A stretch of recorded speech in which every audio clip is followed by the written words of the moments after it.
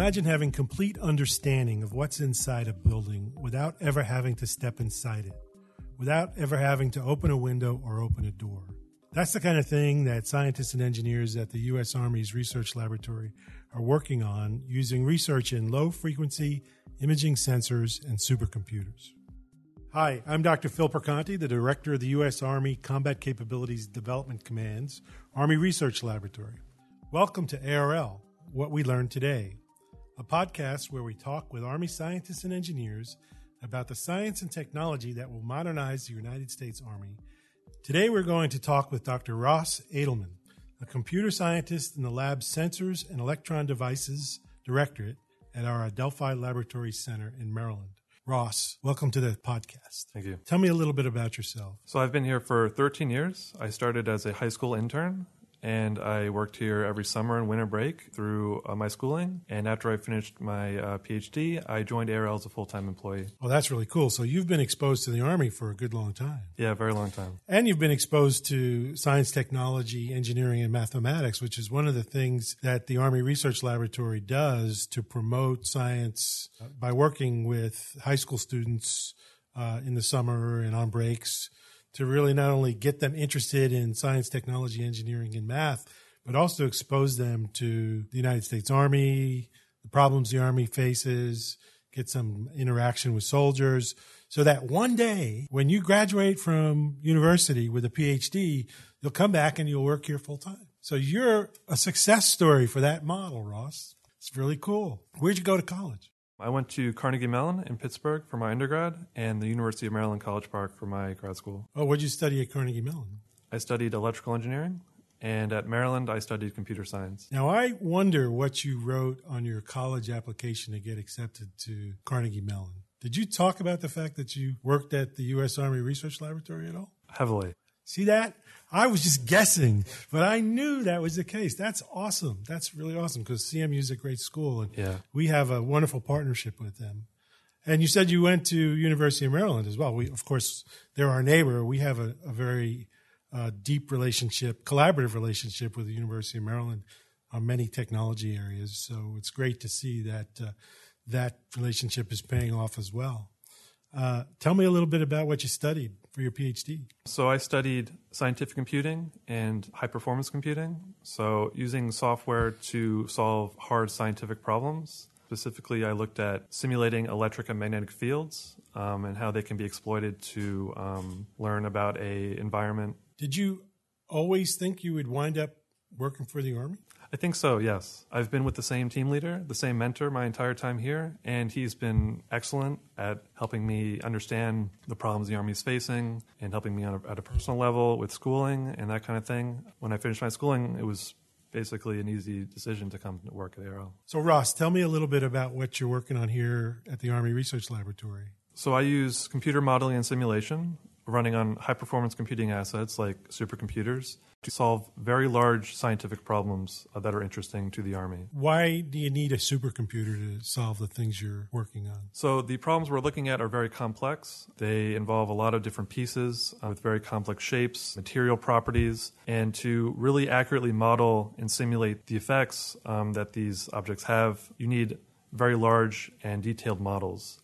And these models take up a lot of space, and solving them requires a lot of computational capability to solve. So you focus on the high-performance computing side. What's the physical side of the problem? Is it infrared sensing? Is it RF sensing? What kind of information are you developing models for on these supercomputers? So the team I work on looks at extremely low frequency and very low frequency electric and magnetic fields to understand the environment that soldiers are in. This includes looking into buildings, looking underground, looking into containers, using non-contact electric and magnetic field sensors. Okay, so now I can start to see the reason why you need a supercomputer to model this. So you've got a very dynamic environment, like a building which has concrete and has metal infrastructure, perhaps metal beams. It has wires running through it. It's got people inside the building. It's got walls. It's got furniture. It's got all of these components that make up what would naturally be inside a building. And you're trying to use a supercomputer to model that and then to really see what the electromagnetic footprint is within that building, whether it's people or machines maybe or some other piece of technology without having to look through a window. Yeah, the problems are very complex. And like you mentioned, there's a lot of features in these problems. And to really accurately model them and to study their behaviors and then to ultimately exploit them with sensors, we need to model them with very high detail. Yeah, so people are working on what is called a through-wall radar. But those radars are contact radars. You have to actually go up to the building you're trying to see inside of and put the radar right up against the wall. Or as you go out, try to get any space between the radar and the building you try to see in, then it becomes a signal problem and you can't get the penetration into the building with the further out you go in range. Your work, though, is in low-frequency RF, so that gives you the penetration depth, right? Yeah, there's always a trade-off depending on what frequencies you're using, and a benefit of using very low frequencies, electric and magnetic fields, is that you lose some resolution, but you can penetrate much deeper into the building. Potentially, you could see interior rooms, what people are doing inside those rooms, even with thick metal walls. When you say you lose resolution, what that really says is that you might get a blurry image. Correct. You may get a blurry image, but you can see more of the scene than other methods may provide. So you're developing a context of what's happening inside the building. You potentially could provide a situational understanding of what's going on inside a building. And you probably would need to use another couple of sensors and combine those sensors in a way that makes sense to give a full site picture, if you will, of what's all the activity in a building. Absolutely. This would only be one piece of the puzzle. There'd be multiple sensor suites operating to give a complete picture of what's in the building so that when a soldier goes in to clear a building or clear a room, before they enter the room, because it's a very dangerous situation, they want to know how many people are in the room, what kind of weapons they might have, are there women and children who you don't want to engage with. What's really hard about this problem? The first is actually designing the numerical software.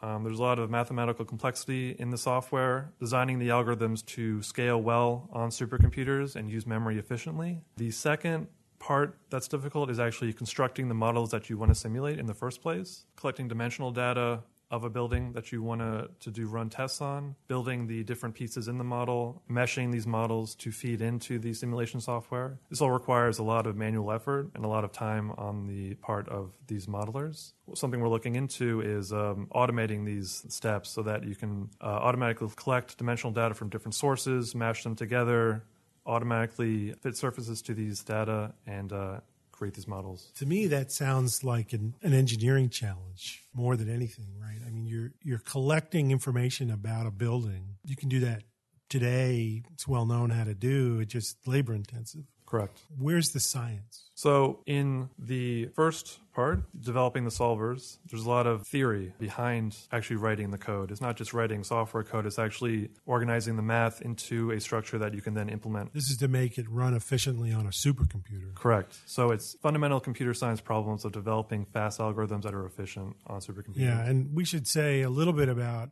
what's different between a supercomputer and, say, the laptop on somebody's desk. Yeah. So the supercomputers we're using, for example, I'm using Excalibur at the ARL Supercomputing Resource Center. That's the name of a computer. Excalibur is the name of the computer. Because we like having really cool names for our supercomputers, and we like having acronyms for everything else. Yeah. Yeah, we like to name supercomputers after old weapon systems or current weapon systems. Yeah. Another computer we use is Centennial, which actually marks the 100th anniversary of Aberdeen Proving Ground. That's what they named it after. People should know that the first supercomputer of a kind was ENIAC. Yeah. That was developed at the U.S. Army's Aberdeen Proving Ground in the 1940s. Absolutely. They even have a old piece of ENIAC at the Supercomputing Resource Center. It's very, very cool. Right. A lot of history at that building. Right. But to give you an idea of how big these supercomputers are, a single computer that you might have next to your desk has between 8 and 32 CPU cores on them, and maybe central processing units. The brain of any laptop or any desktop computer. Right, and maybe 8 to 32 gigabytes of main memory. A supercomputer like Excalibur has 100,000 of these central processing unit cores, and many petabytes. This is a petabyte is 1,000 terabytes, which is 1,000 gigabytes. So just an extraordinary amount of memory and computing power compared to a single desktop machine. And this is what allows us to solve these ginormous problems that you couldn't even think of solving on a desktop Ginormous machine. is a technical term. I got you. But the science here is that to make these 100, how many cores did you say? 100,000 cores. 100,000 cores work efficiently is really the key, because you have to parallelize every operation, every add, multiply, subtract, divide operation that a computer makes, all has to be done in parallel across these 100,000 cores. And that's the trick, I think, is to get algorithms that run efficiently on these kinds of supercomputers. So are you on that side mainly, or are you on the physics side? So I split my time 50-50 between these two problems. So on one hand, I'm doing what you just explained, which is taking algorithms that were developed for desktop machines that just run on one computer and rewriting their algorithms to function on thousands of computers simultaneously, to trade information when necessary, and to make use of all these cores simultaneously in a really nice way. The other half of my time is then using the software to actually solve the physics problem that we were talking about. Right. Now, that physics problem, if it requires a supercomputer today to use very low frequency sensors, either actively or passively, in other words, put a low frequency into a building or try to sense the low frequencies that are coming out of a building, to use that information and to give it to soldiers in a way that's useful will require some art, I would say, to take what you're working on in a supercomputer and actually get it into a piece of technology that a soldier can use, like a phone or some other very small computer, right? So to me, that seems like a real challenge. Can you talk a little bit about how you make the leap from a supercomputer to technology that a soldier can use either in his vehicle or even handheld? I would say it can be done in two different ways. The first is to use these extremely large models, extremely complex models, to understand the underlying physics of the phenomenon that you're exploring. You wouldn't necessarily implement these numerical methods in a piece of hardware, but you'd rather use these algorithms, these numerical methods, to understand the problem so that you can design algorithms that you then implement on the hardware that get deployed. The second is to use these very high performance numerical methods and these very large models to develop simpler models that still represent the world accurately. So these models are very accurate, but they're extremely computationally intensive. Mm-hmm. Can we use the results from those models to build simpler methods that are computationally easy, that can run on a smartphone or a microcontroller, but still provide the accurate results or reasonable results you're looking for in a scenario? Right. So the state of the research is really understanding the problem.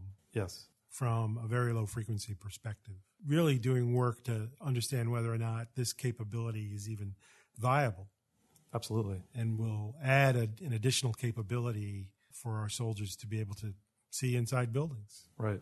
Without having to open up a hole yeah. prematurely or something else, right? Yeah. To be able to really get accurate situational understanding before any mission were to ever occur. We have to understand the physics of that problem before we ever take it to something that can be handheld.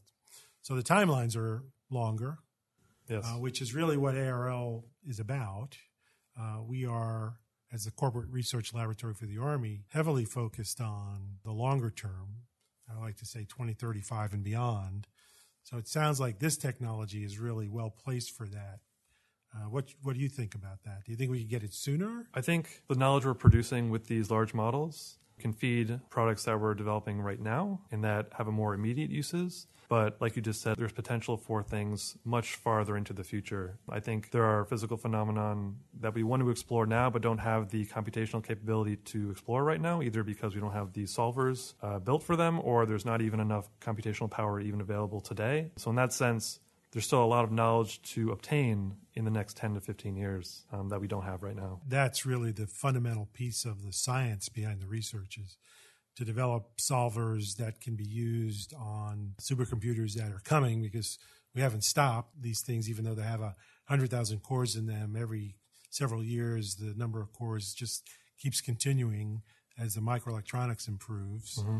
And of course, we're adding to these central processing units. Now we're adding graphical processing units to them, which are used for deep learning and other kinds of machine learning and artificial intelligence techniques. So that whole phenomena, you have to wait, so to speak, to be able to take advantage of that kind of processing to solve your problem. Yes, but we can keep an eye towards the future as these developments are being made. We know that graphics processing units are improving. Other types of exotic hardware, like FPGAs, are being used. No programmable gate arrays. Yeah. Other exotic hardware like that are being added to these computers, and so we can keep track of what these supercomputers are going to have in the future so that we can start thinking about what kind of algorithms we need to design now to take advantage of them. Yeah, so the disruption really will occur in capability when the science that we're doing with regard to how to image in a whole environment using very low frequency electromagnetic fields, how to have that fundamental scientific understanding, write algorithms that can then be put onto computers or handheld devices and can be used in the field.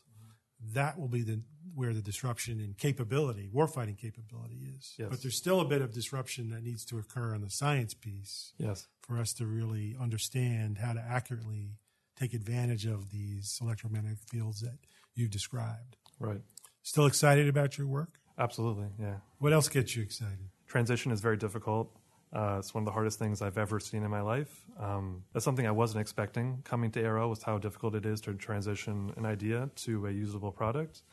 And so our team has had some successes in that regard, and it's very exciting to see a PM or PEO or another customer interested in our technology, and that's very cool to see. Yeah, well, of course, we just used 3 acronyms that many of the people who might be listening to this won't have a clue, but I will tell you that those are that's the acquisition side of the Army. Right. So it's very difficult to take an idea out of a laboratory and get it into what's known as a program of record, where the Army is actually spending money to buy kit, and that kit eventually goes to our warfighters.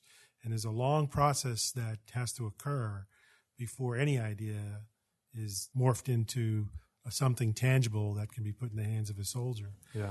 But the Army Futures Command has been set up to address these problems. Yeah. And I think that what you'll see in the future, at least over your career, will be the ability to accelerate ideas from the laboratory into warfighting concepts, which would then become something of a requirement very quickly.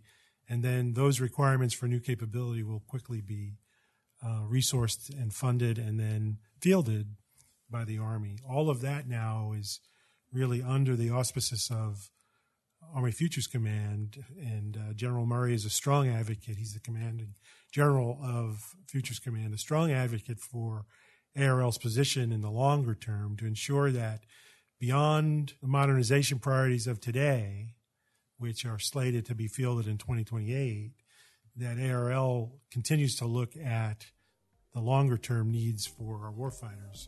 That's why it's so important for us to think about 2035 and how we can bring technologies like what you've described, which still have a lot of open research questions around them, but why we can start to begin to think about how to take advantage of what you're working on and ultimately get it into the hands of soldiers and get them to take advantage of that perhaps longer term.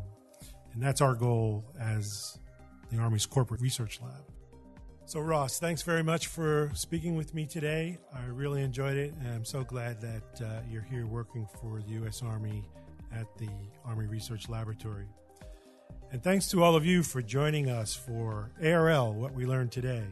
In upcoming episodes, we'll continue the discussion about the underpinning research that will build the Army of the future. Please consider liking and subscribing. Science is a journey of discovery, and we're glad you're along for the ride. For the Army Research Laboratory, I'm Dr. Phil Perconti.